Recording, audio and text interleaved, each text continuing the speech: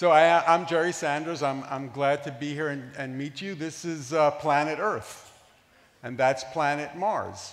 And that's the road from planet Earth to planet Mars. And I want you to know, as you know, because others have mentioned it here, that it cost India $74 million to get from Earth to Mars. It cost the United States almost 9 times as much to cover the same distance. So let's hear it for India.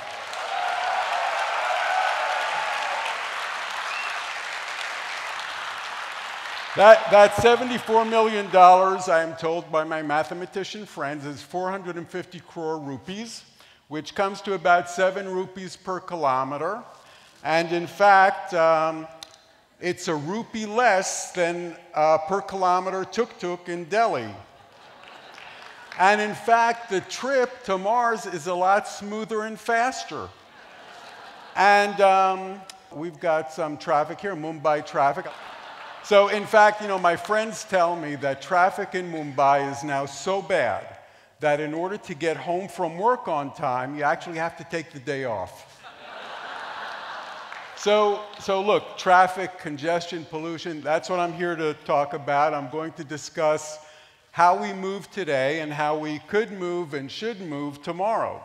And you know, again, bad news, good news, okay? The bad news, you know, traffic is hell. It's ruining our life. It's polluting the planet. It's stress. It's awful.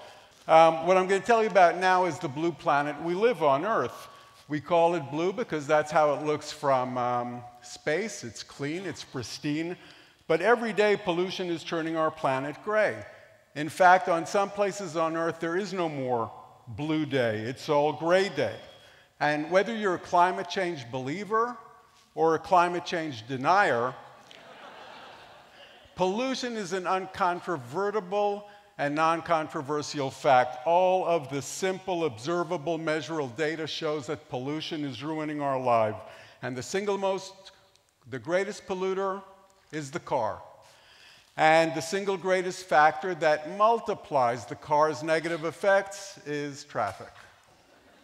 So how much traffic is there? So every American, that's me, spends 1 week a year, every year, in traffic. 1 week a year. I could have been in Hawaii.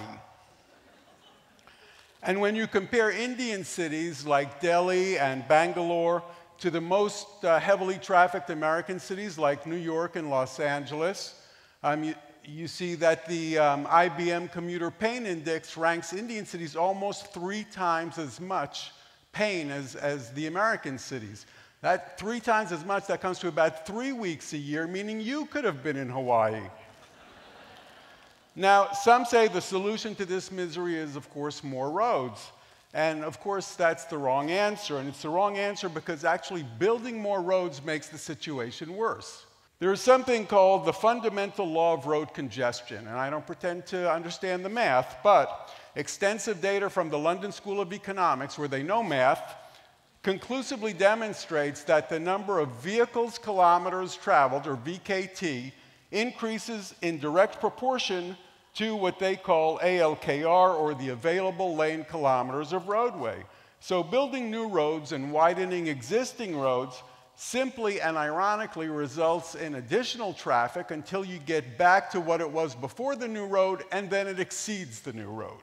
So we all know we still have to get around. So what do? Well, a bunch of smart friends got together in California and they said, what do we hate and what do we like? And they said, okay, well, we hate following schedules, right? We don't want someone else to tell us when we can go or when we have to come back. So they want to travel without having to follow government schedule or municipal transportation schedule. They want to follow their own schedule. And they don't want to stop at other people's stations because that slows them down. So every time you're on a bus and you have to stop and stop and stop, they want a system that goes directly to their station. And I want a system that goes directly to my station. They don't want to be stuck in traffic. And they thought, well, let's go above the traffic. They want to go fast. They want to go 200 kilometers an hour or more. And they don't want to be listening to other people's conversations or having other people listen to their conversations. They don't want to be stuck in a sardine can. They want a system that's private and comfortable. And they don't want to pay a lot for it, of course, right? They want to leave cash in their own pocket. So if you agree with me on this, do you agree with me on this? Yes, of course you agree with me on this. Then I've got the system for you, because these folks didn't just sit around and think about it. They actually went out, designed it, invented technology, patented the technology, built prototypes, and that system's called SkyTran. And I'm going to show you how SkyTran works, and then I'm going to tell you how it actually functions. So here we go. Here we go. So SkyTran, you see it's elevated above the traffic. It can go very fast. You don't have to stop at someone else's station, because as you see, you just go off-ramp and all the vehicles continue beyond you, pass you by. Very comfortable and convenient because it's private. So you get into your own vehicle, basically. You don't have to be stuck with other people. And you have the best of all worlds. And best of all, it's cheap. How cheap is it? It's actually 1/10 to 1/20th the cost of any other competing transportation system, including light rail, subways, whatever else you know. How fast can it be implemented? In days and weeks, we could cover a city the size of Mumbai. Why? Because it's all built in a factory, and then it comes on site, and it's assembled like Lego on site. So this is a total game changer. How do we do it? How can we have a system that's so energy efficient, uses so little energy? In fact, we use 1/3 the energy of a hybrid Prius car, and we can move at very high speeds. What's the magic? The magic is in magnetic levitation, and a unique form of that magnetic levitation that we call SkyTran magnetic levitation. My colleague, we're based at the NASA Ames Research Center. What he's showing you is he's holding a magnet in his hand. Magnets are invisible force that attract other magnets, and they attract iron. He's pointing to the top sheet, which is plastic. There's no iron in plastic. And the bottom sheet is aluminum. There is no iron in aluminum. So he's going to drop the magnet, and you'll see what happens. From the plastic to the aluminum. Okay, we get it. Drop it. There we go. So he drops it, and it just falls straight down. Why? Because of gravity. It's going to do it again, drops the magnet, it falls straight down. Now, what's cool about aluminum is although it doesn't have any iron and it's not magnetic, it does conduct electricity because it has something that physicists call loose electrons. And those loose electrons conduct electricity, but on magnets, they also act sometimes like heavy molasses. And you see, the magnet comes to almost a full stop simply by changing the orientation of the magnet. We're going to show it to you again.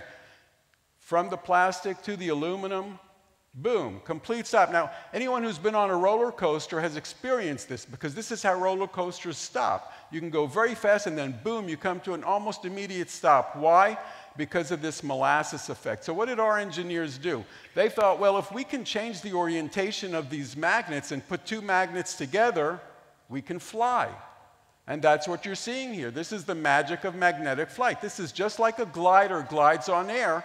Our wings, we call these our magnetic wings, glide along this aluminum. And they're doing it on a magnetic wave that they themselves are actually generating, so no power is required. Now look what happens. We put a SkyTran vehicle on our magnetic wings. And all we have to do is push this vehicle forward or pull it forward, and you're going to see what happens. Bingo, flight. And understand that this flight is free. We're not spending any energy to get the flight.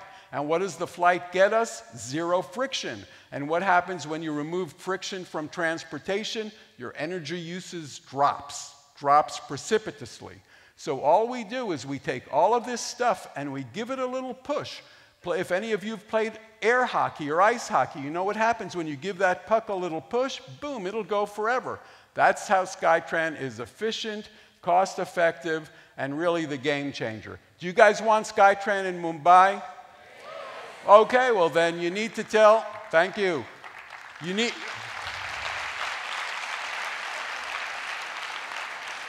Please address your politicians, address your bureaucrats, address your colleagues, tell them, why don't we have SkyTran? Why are we sitting an hour and a half to 2 hours to get from here to Juhu? We are working in India, but just here's an example. Okay, Mumbai, we could go literally from Colaba to Jessel Park. We could do that in less than 10 minutes. because we do travel at speeds of up to 250 kilometers an hour. And remember, because we don't have to stop in anyone else's station but your station, we don't have to start and stop and start and stop. You know, the myth of high-speed rail is that it's always high speed. When that high-speed rail sits in a station, it's going 0 kilometers an hour. So folks, we're coming to India. We're actually working in the state of Kerala. We're working in Bihar. We want to be in Mumbai, Delhi, Hyderabad, everywhere else. So please make your voices heard, because we're keeping the planet blue. Thank you very much.